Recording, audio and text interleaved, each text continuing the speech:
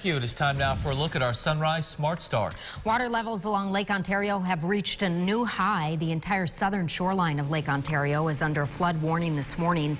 The lake level is currently at 248.98 feet, breaking the old record of 248.95 in 2017 when there was disastrous flooding.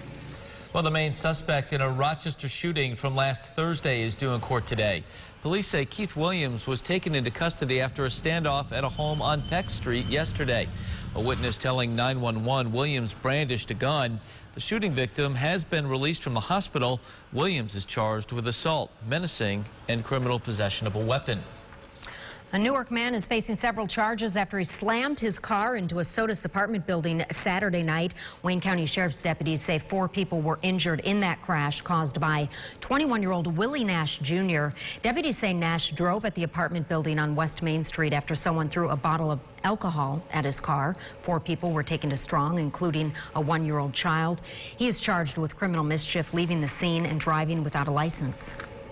Well, happening today, tickets for the CGI Rochester International Jazz Festival will go on sale beginning at noon. You can get your tickets and a full schedule of shows and a map at the ticket office on East Avenue and Gibb Street in Rochester. The office is open Monday through Friday, noon to 5 until June 20th.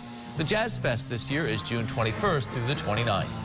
All right, a cool start to this work week, and temperatures are going up, but not too much today. Yeah, temperatures will only be up to near 60 for a high today. We'll have a good supply of sunshine throughout the day, as the shot here from Pinnacle Hill shows.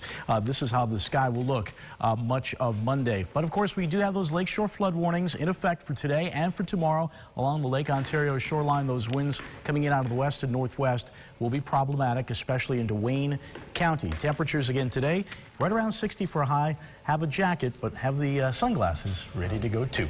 All right. Sounds good. Thank you so much. And thank you for watching News 8 at Sunrise. Our next update coming up in 25 minutes. CBS This Morning starts right now.